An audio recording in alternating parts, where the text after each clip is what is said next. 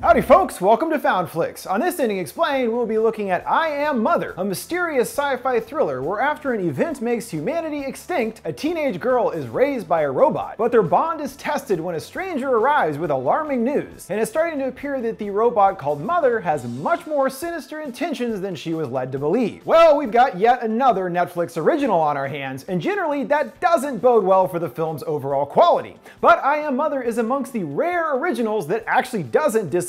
Despite an obviously limited budget and scope, the movie admirably tells its story, increasing the tension and questions about the world outside, as well as constantly twisting who the young daughter can trust. It's also technically quite polished, and with only a handful of actors, it still somehow works with its limited means, and presents an intriguing sci-fi yarn that comes together in a compelling way. I'm also impressed as they are able to make the Mother robot feel like a real living character, all brought to life by special effects wizards Weta behind the Lord of the Rings as well as Krampus. Utilizing a practical suit instead of CG makes all the difference here. I can understand why the admittedly abrupt ending leaves viewers with many questions about where things up in the end. But luckily, this is a case where all of the pieces of the puzzle to put things together are there in the film, the sign of quality screenwriting, which is always appreciated. So let's check out I Am Mother, breaking down the film's story, putting together the bigger pieces, and explaining the ending and what it means. Our story takes place almost entirely in the Hawk repopulation facility, where we learn there has been a catastrophic apocalyptic event that decimated humanity, which is what causes the facility to activate, seeing it as one day after the extinction event. The lights and doors whir to life, and robotic arms complete the assembly of an advanced droid to care for the many unborn embryos stored there. 63,000 of them, in fact. More than enough to begin the repopulation of mankind. And the droid is there to raise them from infancy, acting as their de facto mother. She places an embryo into a fertilization tank, and in a mere 24 hours the baby will be born. Once it's done cooking, she talks to it in a soothing voice, comforting the child, cleaning it and wrapping her in a blanket, and turning on warming parts of her body, almost like a mother bird does with her eggs, implanting the idea early on that Mother is a source of warmth and protection. We watch as the child grows, only ever referred to as daughter, with the droid providing her with everything a mother would and more, being her complete caregiver and teacher. Yet the development program is slightly more advanced than the norm, because I still couldn't do origami now if my life depended on it, let alone if I'm like 6 years old or whatever. And over the years, there seems to be what could only be described as genuine love and care between the mother and daughter, even if one is a robot. The girl asks why there aren't more children, and Mother explains there used to be more humans, but daughter hates humans based on what she's been told, as they've ruined everything. But Mother defends us, saying that humans can be wonderful, leading her to ask then why only make one? Mother takes her to the embryo room, revealing the massive number of ready-to-bake baby fetuses, and daughter longs for brothers and sisters, in fact a whole huge family, that it would make her happy, and the droid agrees this would make her happy as well, promising that eventually she'll get the big family that she desires. We then jump forward to 13,687 days after the extinction, the facility still only having one human, yet the only girl that we see is a teenager,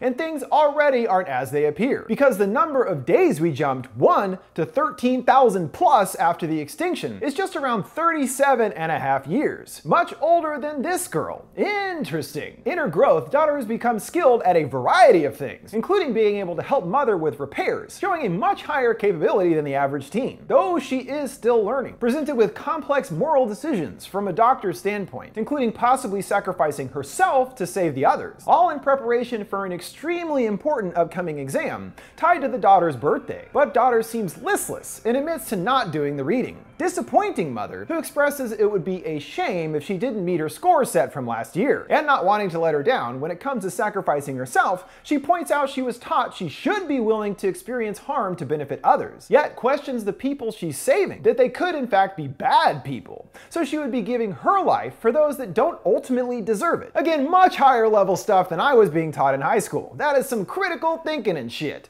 I was like, oh, I'm gonna go home and eat some Cheetos and drink cream soda. That was my critical thinking. What kind of soda was I gonna have? We're later presented with how adamant Mother is about the outside world being unsafe, the power suddenly going dark one night. Daughter tracks down the culprit to a cute little mouse, But when presented to the droid, who doesn't even believe that it came from outside, she's unwilling to take any chances as it could be a carrier, and promptly incinerates it to daughter's horror. But she maintains that it's for her own safety, as the surface contamination levels are hazardous to her and her potential brothers and sisters. Though she does show a softer, more human side, actually cracking a joke when she's told that daughter remembered for once to put her dirty clothes in the laundry, showing us this is one extremely intelligent android, even able to evolve its personality to become more human over time. Impressive! The mouse's visit has made daughter more interested in the outside world, questioning mother if she might be wrong about it being dangerous out there, wondering how she could know without actually going out there herself. She responds that it would be too dangerous for her to go out there and would probably ultimately wind up getting incinerated like her little friend.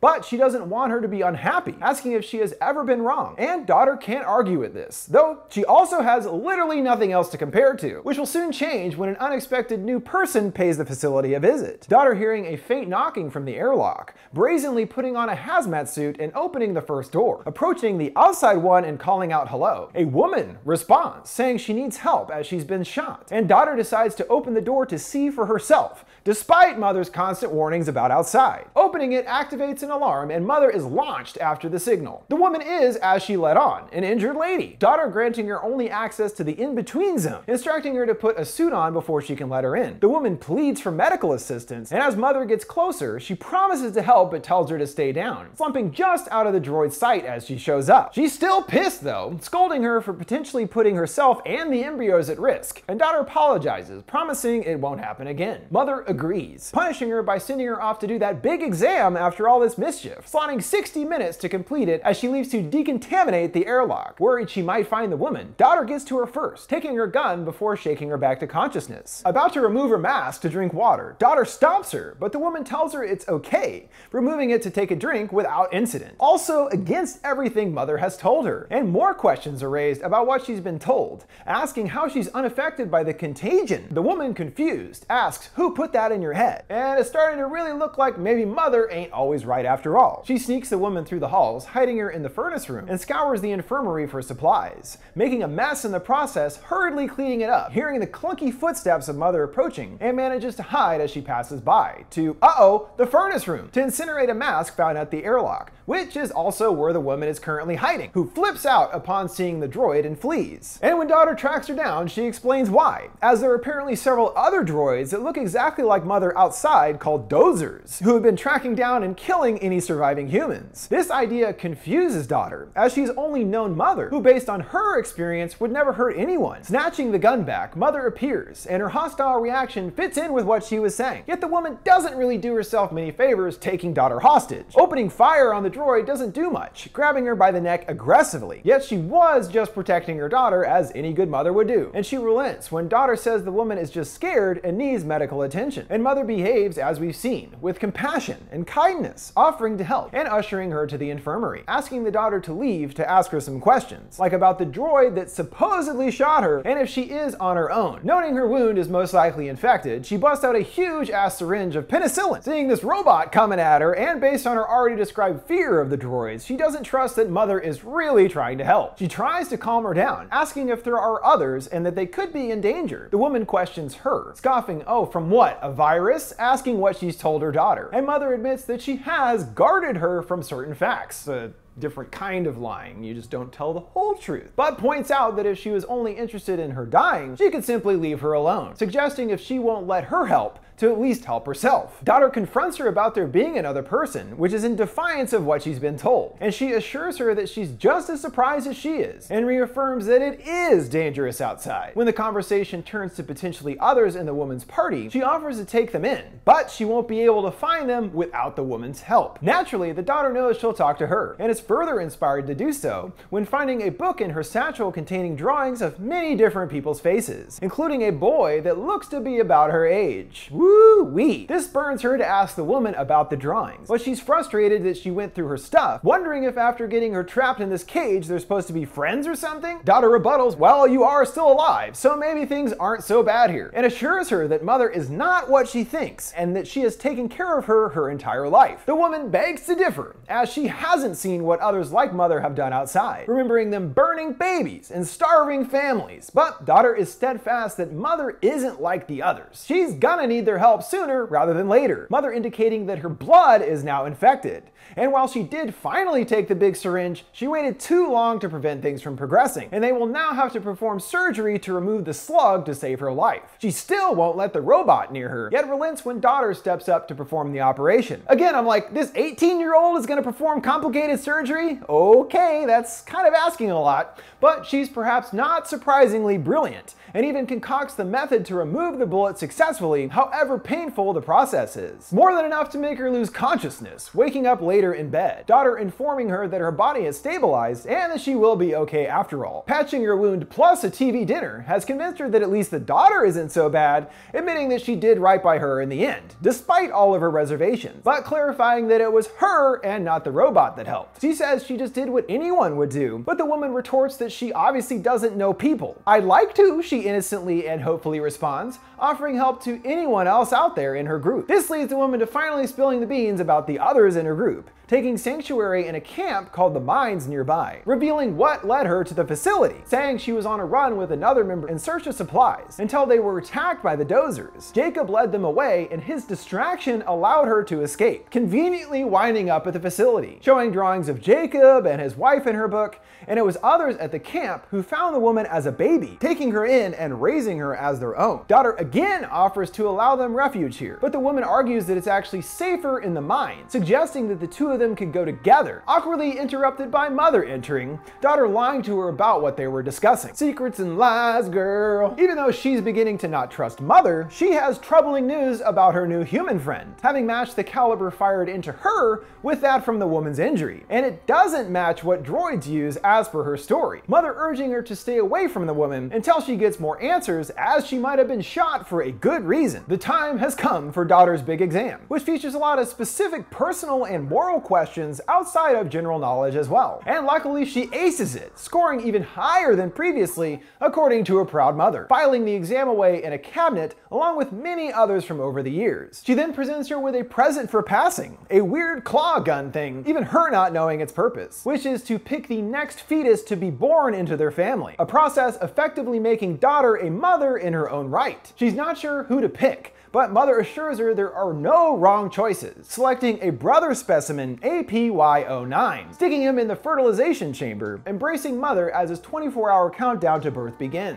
Everything seems back on track between the family, until as usual the woman throws a wrench into things. When presented with the matching bullets, the woman asks if she actually saw the bullets with her own eyes, which plagues Daughter enough to investigate for herself, and upon comparison, they are not a match, meaning that Mother was misleading her yet again, and the secrets begin to further unravel, unlocking an unmarked drawer, discovering files for subject APX02, and checking the embryo rooms sees that 01 through 03 are all missing. She's 03, meaning at least 2 previous girls were birthed in the facility before our current daughter. The file reveals the fate of her predecessor 02, her file marked failed on one side and more alarmingly aborted on the other. Probably not a good sign. Desperate to learn the truth, Daughter scours the furnace for evidence, finding a human jawbone deep in the ash, pretty much confirming that due to O2's failure in testing, Mother killed the child. Phew, good thing she passed, am I right? So now we know that of the previous children, O2 was killed for not measuring up, and also was the young girl from the opening scenes. Though this still leaves O1's fate unaccounted for. She's still devastated, having to come to terms with the mother she's known all this time's true nature, and rejoins the woman, telling her she was right about everything. Still upset, the woman assures her her feelings are totally natural and human, reminding her that in her opinion, that thing is incapable of having true feelings for her. It simply cannot as a robot, even though a lot of evidence seems to beg to differ with that. Deciding it's best to get help from the others at the mine to save the embryos from Mother's grasp, the woman is ready to leave now, but Daughter insists on staying until her brother is born the next morning, that night going to sleep with sweet dreams of that boy from the book Simon. The next morning executing their plan to escape,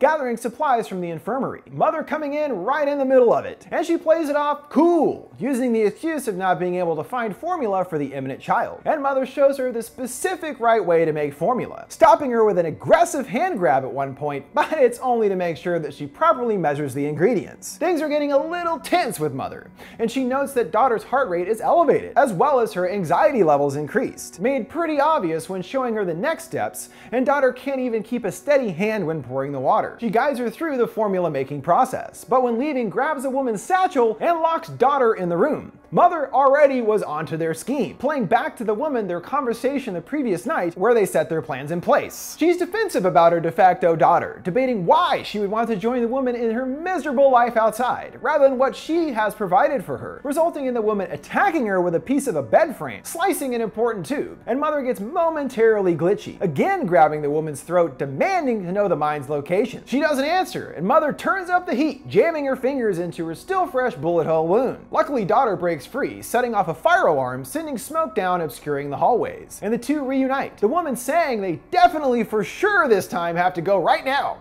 And at the moment, I'm in agreement with her. Their escape foiled when her access to open the door is denied just as Mother arrives, deriding the woman's intentions as being selfish and only thinking of her own future, lamenting that her brother and family needs daughter. The woman again shows that Mother is kinda right, taking her shiv to the daughter's throat, demanding Mother open the way out, which she does, telling her not to move as the two make it outside. And it's a desolate hellhole, dead trees, ever-blowing wind, and earth like ash. Definite signs of something serious actually having happened here. Certainly some apocalyptic shit for sure. Their trek comes across new issues when a massive drone flies over the area, the two hiding in a crop field, and conveniently don't get caught, the drone passing them right by. The crops are in stark contrast to the rest of the landscape so far, and the woman explains that they showed up 6 months ago inexplicably, and that before then the air was unbreathable, almost as if the area was being redone from scratch in a better way than before. They make it to their final destination, the woman's home, amongst the wreckage of a ship carrying a bunch of storage containers, one of which she has made into her home. Ah, beachfront property. And the containers would certainly be a good source of supplies, yet where are the other people?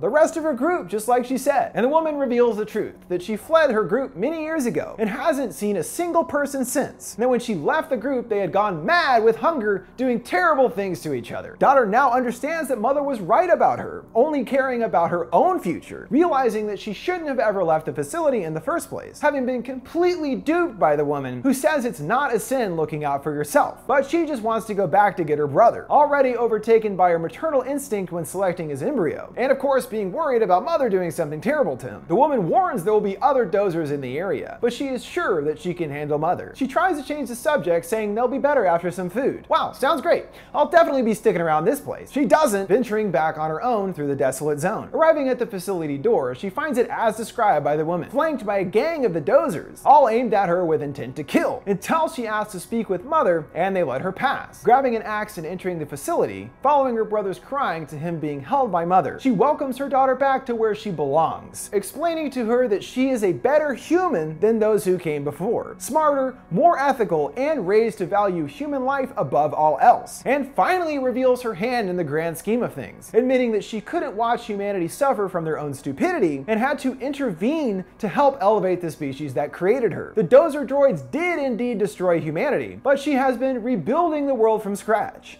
praising that it will be way better this time around, and again asking daughter to see the bigger picture, wondering if she has failed in her task, or can she become the daughter her family needs. Asking to hold the child, Mother does so, calling him perfect, daughter rebuttaling that if he's not, she'll just kill her, like O2, that didn't measure up, saying she won't let her keep the baby. Escaping the room, closing the door and breaking the lock, Mother getting stuck as it closes. An explosion rings out from outside. It's the droid boys busting their way in, including a giant flame cannon beginning to melt away the outer door. Procuring the woman's gun from the locked drawers, she turns it on Mother, who warns that shooting her will accomplish nothing, as she is more than just her single body, a collective consciousness that controls all of the various droids. Indeed, it was Mother behind the entire extinction, and destroying her body won't do any good. Daughter is disturbed by Mother destroying mankind, but she argues their destruction was inevitable, and that what happens next is up to her, saying she made her into who she is so that they could create a new new, better society together. But daughter feels confident that she can do it by herself. The mother has already taught her enough, and she did refer to her as being special, asking for a chance to go at it alone, and mother gives in, caressing the baby's head, just as the droids are about to make it inside. She tells her she will always be her daughter. "I know," she replies through tears, and suddenly the droids all stop their assault, mother raising the gun back to her own chest, and daughter fires, blasting her right in the CPU, and the droid is no more. Though since she technically is one with all of the droids, she merely moves her consciousness into another body, paying the woman a visit at her luxurious shipping container, where she's drawing a picture of the daughter in her book. Hearing a beep from her bag, she discovers a device with a blinking light inside, obviously a tracking device mother snuck into her satchel, as she appears at the door, asking if she'd really let her daughter stay here, and derisively asking if she thought she could ever replace her true mother. She then asks the woman if she remembers her own mother, but she says nothing in response, which the droid finds interesting, considering that it's strange that she has survived so long where others have not, as though someone had a purpose for her. Until now, that is. Mother slamming the door closed and presumably killing her, though only hearing the gentle ocean waves crashing on the beach. Back at the facility, daughter holds her brother in her arms, beginning to sing the same song that mother did when she was crying as a baby, which immediately calms him down to sleep. She enters the embryo room, still filled with tens of thousands of unborn humans, daughter with a determined look on her face,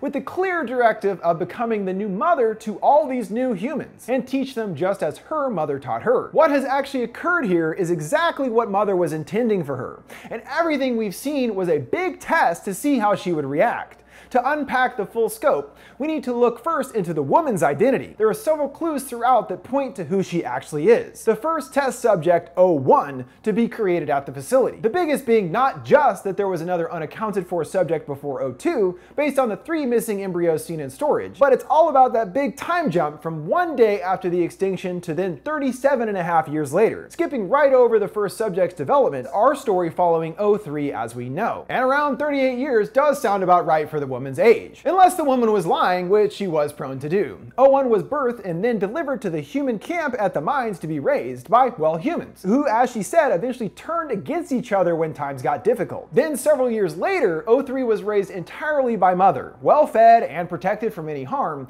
in complete contrast with the others. Even though she did lie about there being other humans around, this was part of the test as well, seeing how she would react to the woman's arrival, and ultimately learning that while mother wasn't truthful, she still did raise her into being something special. 03, through her experience with 01, learns that humans aren't really that great, following what mother says about them only looking out for their own selfish gain. And this is exactly what 01 is seen doing time and time again, lying to 03 many times just to get what she wants. She does feel that she is doing the right thing by getting 03 out of the facility, thinking that she should be with other humans, not the droid that she already doesn't trust, thinking it's incapable of true feelings. But again, I think otherwise. Yes, I know she did destroy all of humanity, which is definitely a dick move, but as we saw with the crop fields, she had already begun putting things back together, and she also succeeded in her most important mission that caused her to destroy us in the first place, which was to facilitate the necessary next step in humanity, something she actually achieved with 03. It was thanks entirely to her accelerated and specific program